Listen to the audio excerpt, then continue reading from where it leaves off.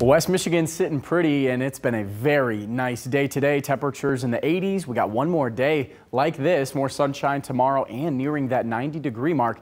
But we are looking to cool down a little bit after some storms move through on Tuesday night. So right now, enjoy it while you can. Of just a few high cirrus clouds overhead in all of West Michigan. Stanton showing it beautifully how much sunshine we have. And along the lakeshore, seeing more of the same. A few clouds on the horizon in Muskegon. And the wave heights aren't looking too bad, especially in Holland and South Haven. Muskegon's where the high swim risk is in effect due to some really strong southerly winds. And that's going to be the case tomorrow. Notice we'll maintain the sunshine all day long, but winds will still be out of the south at 10 to 20 miles per hour. And from Saugatuck to Grand Haven, a moderate swim risk will be in effect. Grand Haven to the north, a high swim risk will remain in effect. This is tonight and for tomorrow. Notice water temperatures are only in the upper 40s, lower 50s. That rip current risk still in effect as well, with small craft advisories along the shoreline. Here's a look at high temperatures right now. Mid to upper 80s for most of us. We're at 88 in Kalamazoo, 85 in Grand Rapids. And again, even along the lakeshore with the southerly wind coming out of the right angle, all the areas picking up a really nice warmth.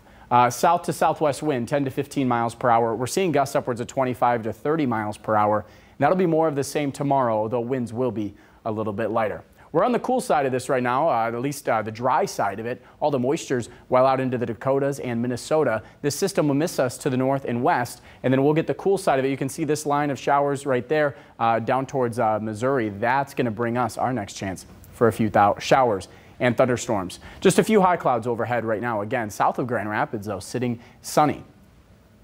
Future track tonight has no clouds moving through, just those high clouds maintaining. A lot of moisture over Lake Michigan. We're going to get a strong southerly wind continuing to drive in a lot of that Gulf moisture. But the big thing we're tracking is Tuesday night into Wednesday.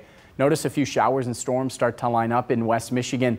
This is going to be a pretty defined line from northeast to southwest, and that'll move through West Michigan anywhere between about 10 p.m. and 6 a.m. Most of West Michigan should be dry by the time we get to daybreak, and we'll be left with cooler conditions. Notice the wind shift out of the north and west. Clouds will remain overhead, partly sunny for your Wednesday. Here's a look at temperatures tonight. Upper 60s, lower 70s, really mild conditions overhead for the next several days. And looking closely at the storms moving through, we're under a slight risk here in West Michigan for severe storms. This just updated about an hour and a half ago. So we're looking at the potential for damaging winds, maybe some isolated larger hail, and an isolated tornado can't be ruled out as well. As temperatures are going to be in the upper 80s, that's going to drive a lot of instability in the atmosphere ahead of that cold front to drive potential showers and severe thunderstorms. Going into Wednesday morning, we're dry after that. No significant rain chances until we get to Sunday. Temperatures, though, much cooler on Thursday in the upper 60s. We rebound seasonably cool.